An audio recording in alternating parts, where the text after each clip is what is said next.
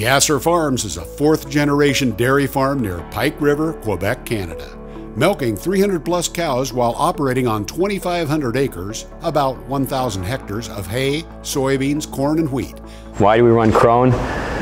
We have gotten to a point in farming where our windows to make either hay or forage or silage or whatever the case may be, those windows are getting smaller and smaller. So what we need from our equipment is reliability, efficiency, and it just has to work.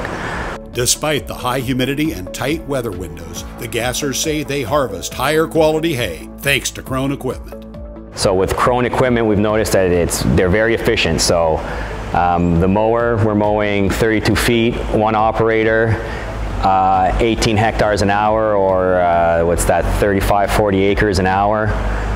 Just knocking the acres out. Same thing with the tethers, the 11.22 meters. We'll be able to do easily 15 hectares an hour with each machine. So we're looking at 35, 40 acres an hour with those machines also.